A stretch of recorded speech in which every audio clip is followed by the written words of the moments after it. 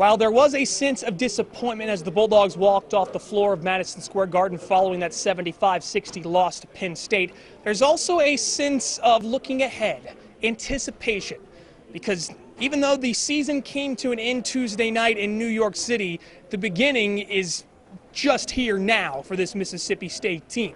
Everyone is coming back for next season. Plus, you add Reggie Perry and Robert Woodard and a great recruiting class. There's only one way to go but up for this team. Yes, year 3 in the Ben Howland system typically yields maybe more results, maybe a deeper run in the NCAA tournament, but 25 wins is still something to be very proud about, and making it to the semifinals of the NIT is pretty exceptional when you run through wins at Baylor and at Louisville. But Tuesday night, it just never seemed to click for the Bulldogs. Penn State had it working on both ends of the floor. Shep Garner couldn't miss from the perimeter, and Tony Carr was unstoppable.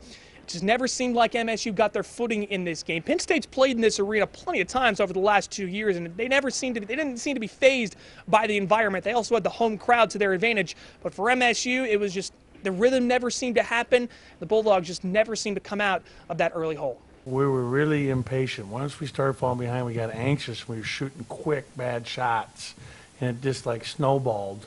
And you know, we didn't have the ball moving at all in the first half from side to side. It was just, you know, and I thought that icing the screens may have bothered us a little bit. But, you know, we had turnovers. I mean, we had a lot of self-inflicted turnovers in transition, for example. So we got sped up playing too fast and not being, you know, under control. We didn't get too many stops in the first half. We were giving up open threes. And credit them, they also made some shots that we weren't, you know, they were a pretty good three-point shooting team, so we weren't getting out in the transition, which wasn't helping us on offense, and we were missing some shots that we normally make. We came out really flat tonight, you know, and those guys been in this gym 5 or 6 times already, and they came in with a lot of confidence, and they played well. They played well tonight, and obviously, yeah, we came out flat, and it kind of took us a while to find our rhythm, so it kind of, well, basically that's why it ended the way it ended. So now the attention quickly turns to 2018-19. I got a chance to be in the locker room, as you saw with Mississippi State. There weren't really very many somber attitudes. No one was really upset. No one was shedding tears because everyone on this team is coming back for next year that played significant minutes. Plus, you add a talented recruiting class with Reggie Perry and Robert Woodard. The expectations are going to be through the roof for 2018-19. That means more pressure on the Bulldogs for next season. They don't seem to mind the pressure. They seem to cherish and relish the situation and the position that they are in, as they have all sorts of fun and excitement planned for next season. Even though, you know, it wasn't the outcome that we wanted, we feel like we had a good year. We got to experience the Garden in New York, and we had to step up from the last 5 years, you know.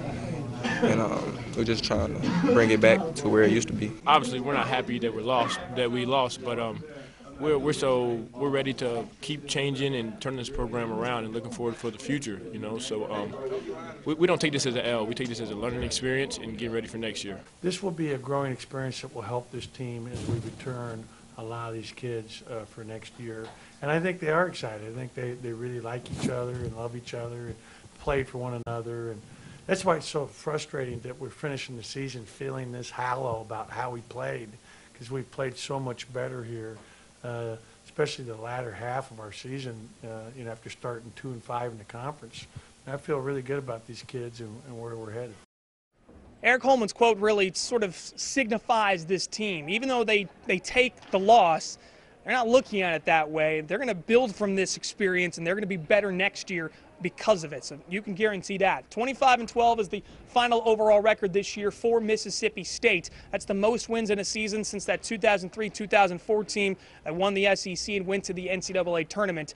Year 4 of the Ben Howland program and era, it's going to be pretty interesting and fascinating to watch with the team they had coming back, the talent that's coming in. Mississippi State is going to have expectations through the roof for next season, and this team is already ready to get back to Starkville and get back to work as they prepare for 2018-19. So that wraps up our coverage from here in New York City. I'm ready to jump into a car to head over to Columbus, Ohio for the women's Final Four. We hope you've enjoyed all of our coverage from here in Manhattan and at Madison Square Garden. For one final time, reporting here in New York City, Robbie Donahoe for WCBI Sports.